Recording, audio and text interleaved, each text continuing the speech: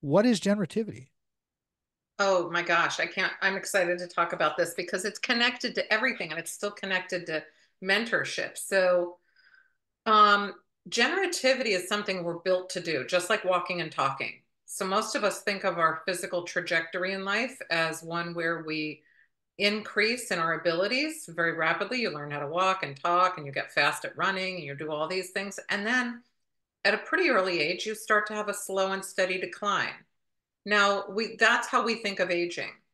What we don't think about is our emotional trajectory. And on that, it starts at birth, just the same as we do with our physical trajectory, but it increases and never declines.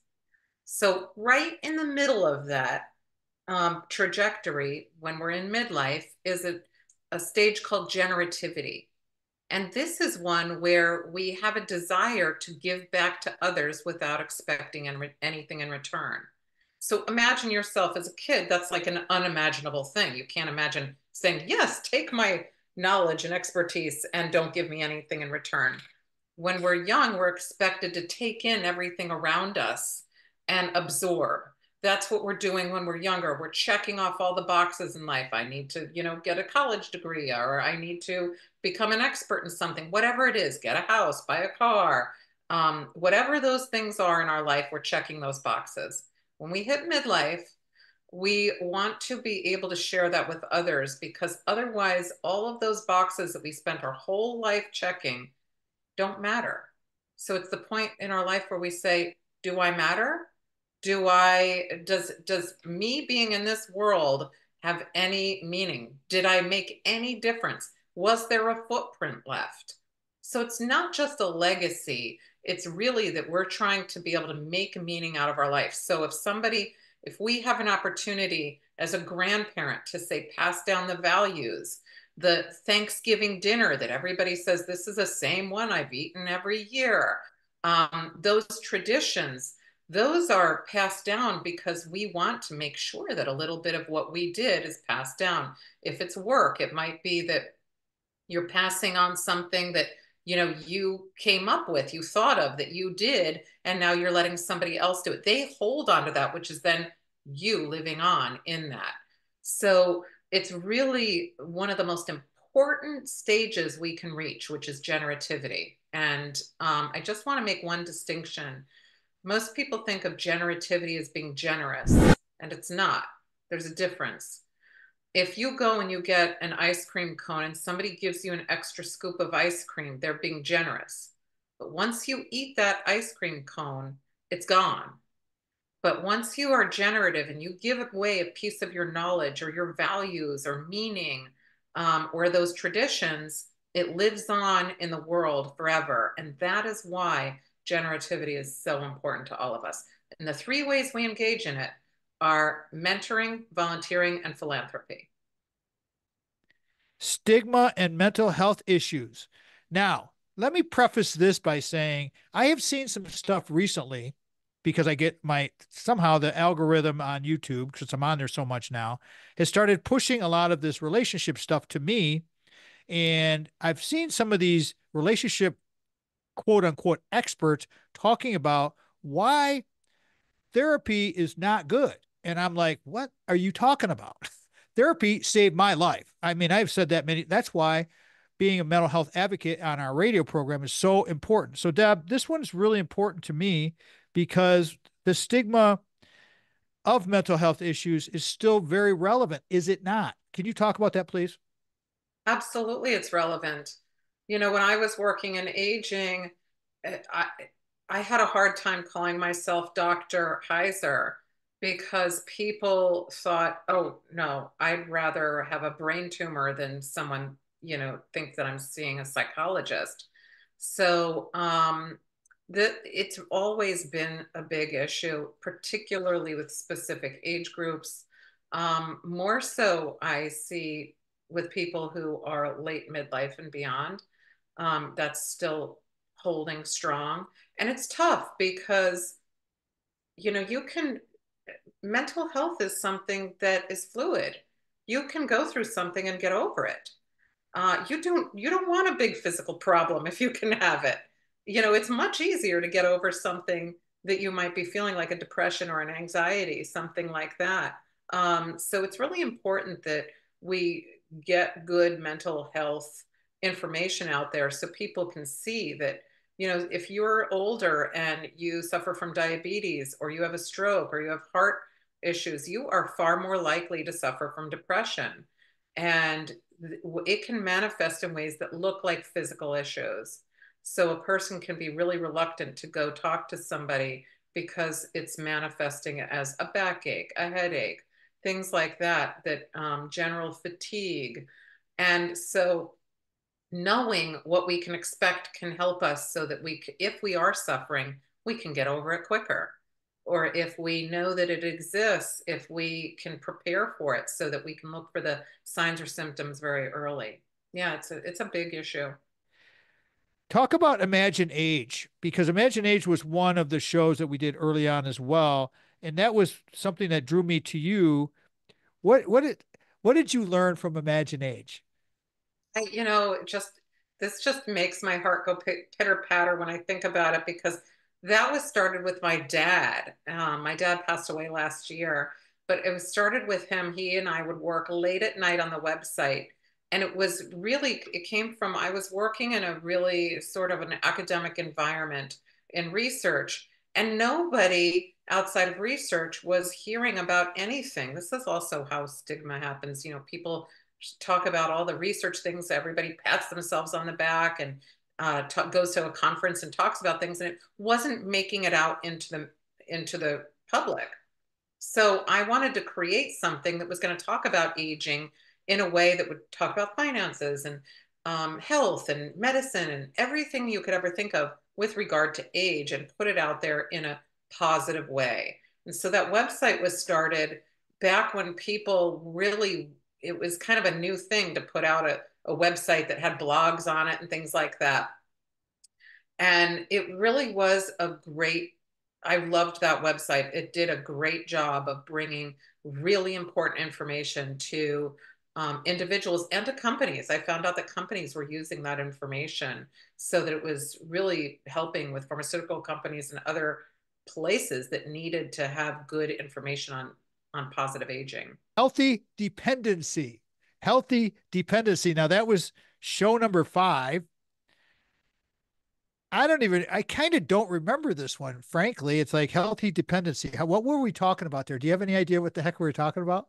I don't remember, but I can take a stab at what I think this was. We all think we have to be independent and doing things all by ourselves. And a lot of times we really need help from others. And there's a healthy way to get that dependency. Everybody hears about codependency, and that's not thought of as being a healthy dependency. A healthy dependency is one where you're really looking to somebody to support and to be there for you as needed, but without you relying on them to get things done. So, an example of that might be like when we brought my mother in law in to live with us. That was not an unhealthy dependency. That was, she needed some support, but we really gained also from that. That wasn't an enmeshment. That wasn't a codependency. It was a thought out, planned out process where we all moved out of our homes in together. So when you think of healthy dependency, it's really important not to think of ourselves in sort of pillars where we're dependent or independent. There's a continuum. And we always want to make sure that we are not so independent that we are not going to ask for help from anybody, but also that we're not so dependent on people that we can't do things by ourselves. So healthy dependency is being able to rely on others, but while still maintaining independence. Are you ready to retire? Ah, Okay. Well, since I talk about retirement all the time, and I have a show that I gave to you that said, "Are we ready to retire?" Well, there you go. That's a full show in itself. Go ahead, oh, take the next few minutes. that is a full show. I love this one because a lot of people have a real, even today, it's gotten better, but it had always been the idea that retirement was golf. I don't know why golf became the big thing that everybody had in their mind that they were going to go play golf. But golf was, I guess, the idea that vacation is what retirement is all about. But as everybody knows, when you take a two week vacation, you get excited to come home and have your head on that pillow and be at home again into your routine. And that happens in retirement. So what I've always said is to plan for your retirement in advance. And this even goes for people like teachers or firefighters or police officers or military personnel who retire at an earlier age. You need to prepare for that. And the reason is you may not have anything in mind about what retirement is, and you say, I'm going to go wing it, or you might have an idea in mind and that doesn't map out for you. But the emotional stuff is one of the things that people forget to tell people that they need to think of. We all know, okay, plan for your finances for retirement. But emotionally, we need to be thinking of, what do we expect to be doing? Where do we expect to be doing it? How often do we expect to be doing it? Because there's no one I've ever met who wants to spend 20 hours of their day golfing. They want to do things, they want to matter, they want to have purpose, they want to have value, they want to make a difference in the world. But they may say, I need to make money. And retirement is an opportunity for a lot of people to do what they've always wanted to do, even if that means a job. So you might be an artist who says, I'm going to go drive a bus so I can go watch all the football games from the field all across the country. You might want to go do Habitat for Humanity. You might want to do anything you thought you couldn't do when you were younger because of time or money that you can now do. So prep in advance for what you want to do in retirement emotionally. Deb, how would you like people to get a hold of you? Dr. Deborah Heiser. How would you like people to connect with you? Oh, there's lots of ways. You can connect with me at mentorproject.org, at deborahheiser.com, on LinkedIn, Deborah Heiser.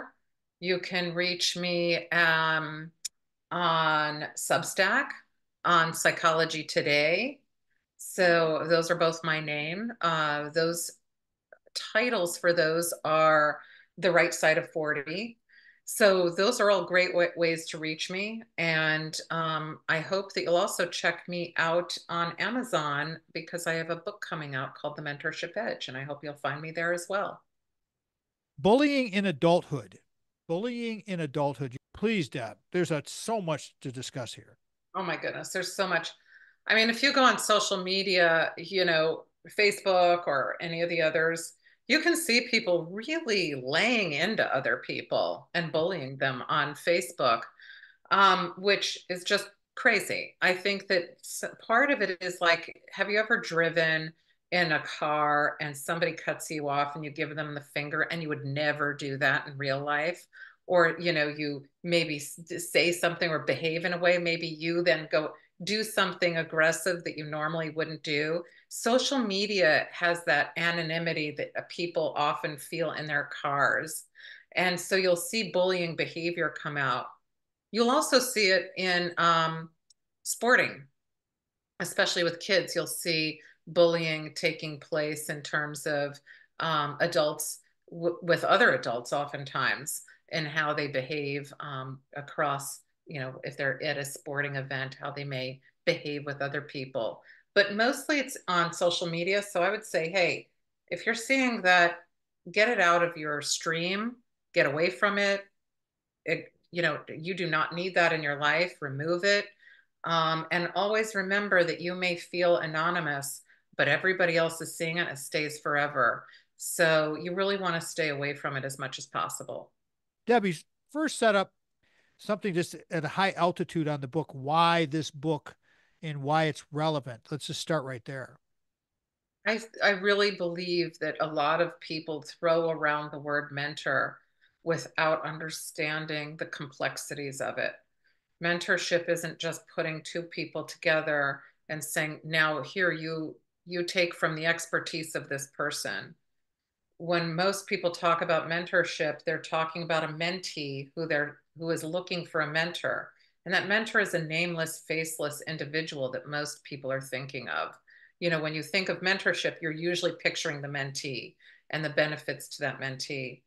And I really wanted to flip the switch and look at mentorship from the mentor's perspective and looking at it like we're built to want to give back, but we're wasting our most precious natural resources, which is the people who can give back. So mentoring requires people being able to find those they want to mentor and the mentees who are looking to be mentored. So I talk about all the different ways in the book about how we find each other. And most of us think that mentorship is hierarchical, that it's a highway in one direction up and down. And it's how you get promoted at work. And we usually think of it only in terms of work. But some of our biggest, most amazing things that we've had happen, which is the founding of our country, the tech revolution, all sorts of things have happened from lateral mentors. And lateral mentors are pretty much everyone we know. If you look to your left or you look to your right, you're going to be seeing a mentor. And so I talk about some of the things about what mentoring is and isn't, and how we can access those people who are next to us. So, an example is Charlie Camarda. He's an astronaut. He went into space, and he went right after the mission Columbia that where all of them perished upon reentry to Earth. And he got up into space and found out that they were having the same problem that Columbia was. And they didn't know they would get to come back home. They were fine where they were, but they knew that reentry back into Earth could cause their Heat shuttle shield. to explode. Yeah. So what happened was he called a mentor from space, on a phone, like called his mentor, and it was a lateral mentor. This was a friend of his who didn't work with him, but he said, "Tell me straight, am I going to die? And or what is there something we can do?" And this lateral mentor, this friend of his who he trusted, who he knew would tell him the truth, said, "You got to do a spacewalk. You got to get somebody out there to fix this little tiny tile that it was the demise of the previous mission." They did that and they returned home safely. So people don't think of that as a lateral mentor, but Charlie didn't have that expertise. His friend did. And we all have friends who have different expertise than we have. And so the book talks about how we can utilize those around us in work and in our personal development to make our lives much happier. Dr. Deborah Heiser is absolutely, I got to pause. Without Dr. Deborah Heiser, there is no show. She was the first guest who believed in me. You got to find people who believe in you. So that's why I have her come on and do the season kickoff, because Dr. Deborah is incredible. And she's been so loyal to us and love her so much. And it's just been so much fun. So I hope you get a chance to get her book and check things out. And again, thank her for kicking off season 14. And thank you all for subscribing, doing what you do. I'm very, very grateful. Until next time, peace out. Love y'all. I'm Papa Tom. This has been The Tom Mann Show.